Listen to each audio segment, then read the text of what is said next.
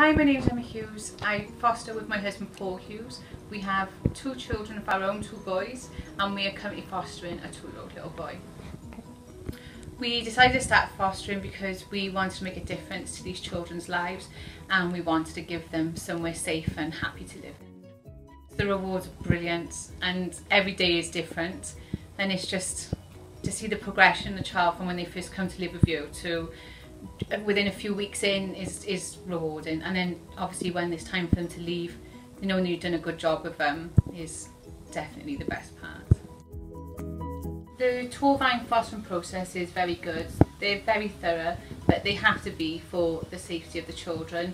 They help you with any questions that you need.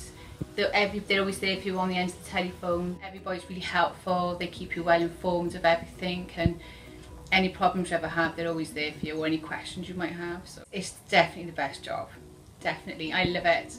It's just seeing these little children's faces when they just know they're safe with you is that makes all the difference.